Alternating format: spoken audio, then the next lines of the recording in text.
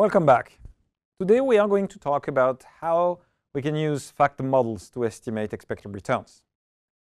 Okay, the first factor model that you may want to be using, the simplest of them all, is the capital asset pricing model, the CAPM.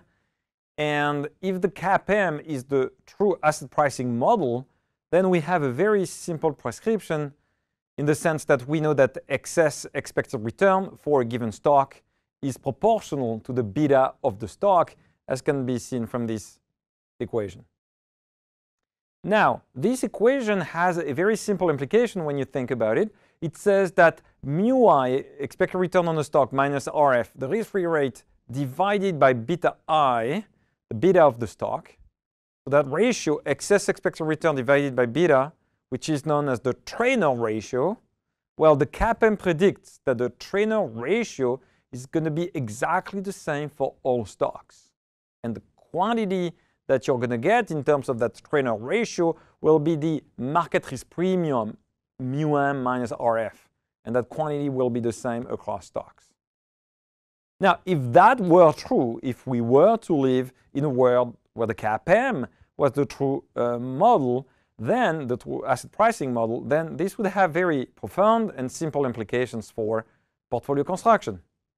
Well, to see this, just take a look at the Sharpe ratio of the portfolio. What you need to be able to estimate critically is mu I minus RF. Shows up at the numerator of the Sharpe ratio for the portfolio. Well, mu I minus RF, according to the CAPM, is nothing but beta I times mu m minus RF. And the mu m minus RF, being the same for all stocks, factors out. So in the end, maximizing the Sharpe ratio is just equivalent to maximizing the ratio given by the weighted average of the betas of individual stocks, sum of WI beta I, which is nothing but the beta of the portfolio, divided by portfolio volatility. So that's a very simple prescription, and using a good estimate for the covariance matrix and good estimate for the betas, then you have everything you need to optimize the portfolio. Well, the problem, though, as we know, is that we do not live necessarily in the multi-factor world, as we will see, in a single-factor world, as we will see, and therefore we will need to revisit this assumption of the CAPM being the true asset pricing model. Now, before we do so, just let's take a look at the kind of estimates you get. So in this context, we are using the 30 industry portfolio from the Kenneth French library, data library, which is available on his website. So you get 30 sector indices. And we are looking at 5 years worth of monthly data from 2013 to 2018.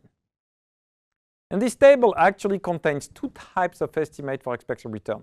The first column is precisely given by the CAPM-based estimate for these expected returns, using an estimate for beta based on this sample of data, and also an estimate for the risk-free rate and the market risk premium on the same sample. The same way, we are shifting to the column number 2. We are looking at a competing estimate for expected return, which is given by the historical mean. Simply looking at the sample mean value over this 5-year period of time. Now, clearly, as we can see, the CAPM-based expected return estimates are much more reasonable. Much more reasonable. In particular, the range of those estimates is much smaller compared to the range of estimates that you get with the sample mean. With the sample mean, you get a negative, the worst or the lowest value that you get is minus 14.88%, which just does not make any sense in terms of an expected return estimate. Well, minus 14.88 happens to be the realized return on that particular sector index that did particularly poorly over the sample period. But of course, that does not imply that minus 15% would be a reasonable estimate for that sector index expected return looking forward. In contrast, if you look at what happens with respect to CAPM-based estimate, the range is much smaller. The minimum is around 5.76. So we're looking at things that are much more reasonable numbers. those more reasonable expected return estimates translate into more reasonable portfolios. So if you start to maximize Sharpe ratios based on either CAPM-based expected returns or historical mean expected returns estimates for the same covariance matrix, which is the sample-based covariance matrix, then you find portfolio weights that are very different. And in particular, the historical weights which show up in orange on this graph show a much broader variation. Some of those weights are as low as minus 50% or even worse than minus 50%, and the most positive ones are above 50%. We're clearly looking at an extreme, not well balanced, not very reasonable portfolio.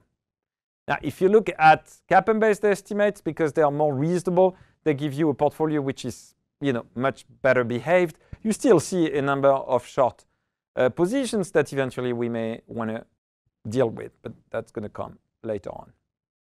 Now, moving on from the CAPM single factor model, given that we know that the world is better explained in terms of multi-factor exposures, then we might be tempted to use Steve Ross arbitrage pricing theory, which is some kind of arbitrage pricing model, asset pricing model that gives us a particular expression for what the expected return should be. That expression is actually generalizes the CAPM equation to the multi-factor setting. And this equation tells us that the excess expected return on a given stock is given by the sum of the product of the factor exposures of that stock with respect to all rewarded factors times the reward on those factors, the excess return on those factors, as can be seen from this equation. Now, the problem, though, if you want to be using that equation in the context of optimizing the Sharpe ratio, the problem is you need to be able to estimate the excess return or the Sharpe ratios lambda k of those factors, which wasn't really the case when you had a single factor, because that excess return on the market, you didn't even need to know what it was. It factored out, and we didn't need to estimate it for optimizing the Sharpe ratio of the portfolio. When you're moving on to multi-factors, yes, then you need to estimate those excess return or risk premia on factors, and that's not good news, because estimating expected return on factors is as difficult as estimating expected returns on individual components of the portfolio, if you will. So we're kind of back to square one. So what do we do in terms of estimating these expected returns? Well, there are different options. Option number one, which is an agnostic approach. If you don't know how to distinguish between these factors in terms of expected returns, you may want to assume that these expected returns are all equal for these factors. Well, that may not be necessarily the most reasonable choice, given that some factors are riskier than others. So the agnostic prior will actually tell you that you should assume that all of these factors have the same Sharpe ratio, the same reward per unit of risk. So that's you kind of giving up in trying to distinguish factors in terms of which one has the highest reward per unit of risk. You're saying, well, the data is not very informative, so I'm going to assume they're all equal. Well, the alternative would be to take a look at the data precisely, but take a look at not a small sample, but the long sample, the longest possible sample. And then you may want to look at the Sharpe ratio for all of these factors over the longest possible sample. And by looking at this, you may come to the conclusion that some of these factors have a higher reward compared to other factors per unit of risk, and you may want to use that information or that piece of information to kind of optimize your portfolio. Well, then there's a last approach, let's call that the active approach, whereby we recognize that it might actually precisely be the value of an active portfolio manager to be able to express meaningful forward-looking views about the Sharpe ratios of these factors. And in which case, then, we are going to be using the active views generating by the managers based on some qualitative analysis or perhaps quantitative analysis. Well, that's precisely the skill of active portfolio management, to be able to make those calls in terms of forward-looking estimates for active returns. Well, wrapping up, factor models can be used to obtain meaningful estimates for expected returns on securities. The bad news, though, is when there's more than one factor in your factor model, you then need to have to rely on meaningful estimate of expected return on factors.